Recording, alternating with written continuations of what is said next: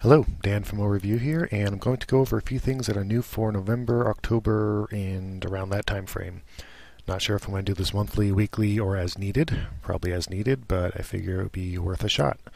So the first thing I want to talk about is the new Gearbox automatic watch. And this has been out for a while, or at least been announced for a while, and I was really interested in this until I saw the price, because it's about $1,900, pushing $2,000. Probably a little bit out of my price range, but it does look interesting, and it is nice to have another automatic watch out there. The bezel is made out of bronze, so the more you use it, the more you touch it, it's slowly going to change over time and take on an appearance that's unique to whoever buys it. There's only going to be 300 produced, so it's going to be rather limited, and again the price is $18.95. The next big thing to come out was the Airwave, and it's based on the recently released Airbrake goggle, but it has a third-party technology from Recon that gives it a heads-up display down in the bottom corner.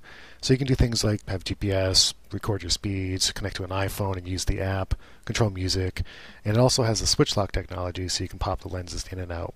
This retails for about $600, and it's already in the Apple iStore as well as some of the O stores around too. The final big announcement is the release of the holiday bundles. Unlike years past where we had the science fuel cells and the ice oil rigs, these are going to be several pairs of glasses with many lenses.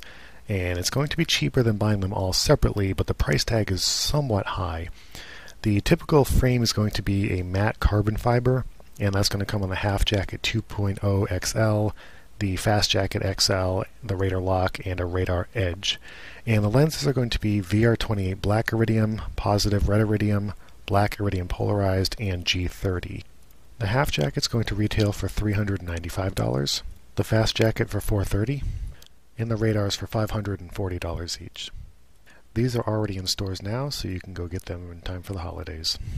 There are a few minor announcements, the first being a frog skin collaboration.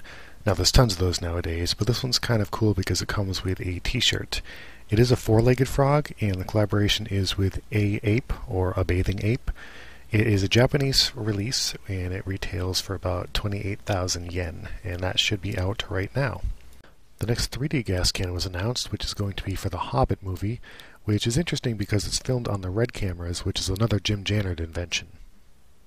A few more Infinite Heroes models came out, specifically a Half Jacket 2.0. This year's Ichiro radar came out, which is going to be a blue camo with slate lenses. It has mismatching icons and mismatching ear stems, which is somewhat interesting, and this is going to be a Japanese release only, which will retail for 31,500 yen. The final two releases, which should hit sometime this month, are the Multicam M-Frame 3.0 as well as the Ballistic Goggle 2.0.